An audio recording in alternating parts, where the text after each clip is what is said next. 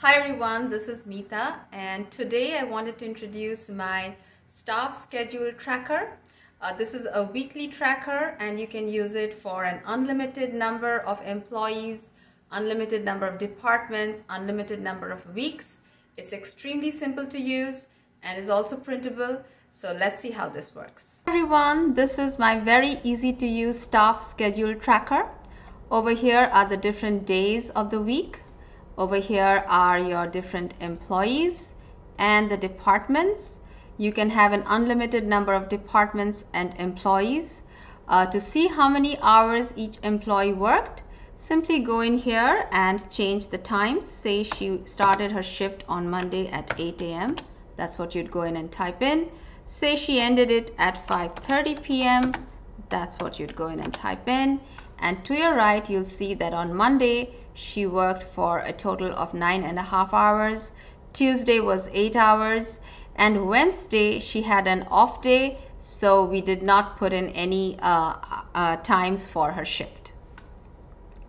Now you can of course customize this based on your departments and your employees. So you'd simply go in here and change the name of the department. You can call it Department 1 or anything else you like. You can change the names of your employees.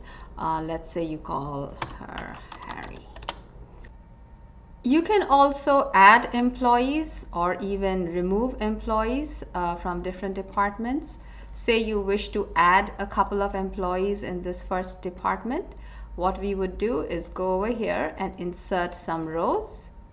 Let's do insert, insert, insert, insert. And then go and highlight any one of these rows, copy it, and then paste it so that you have copied and pasted the whole row. You can do this again, copy and paste. And this way you get a couple more employees in this department. And you can do the same for any of the other departments. You can even remove some employees if you wish. For example, let's say you wanted to remove one employee up here in the first department. Just highlight the whole row and delete it. Each sheet is for 1 week. And if you would like to add more weeks, simply copy, go here to the week, say move or copy, move to the end, create a copy, and now you can call it week of March 26th if you like, or whatever week you want to call it. And of course you are welcome to go up here and change this to whatever week that is. So say this is week of March 26th, that's what you'll go in and put. You can also print this schedule. I have already set up the print area over here, and I've reduced it to 80% and set it to landscape mode in a letter size paper. You can change it to any type of paper setting that you like, just to show you what this would look like with a print preview.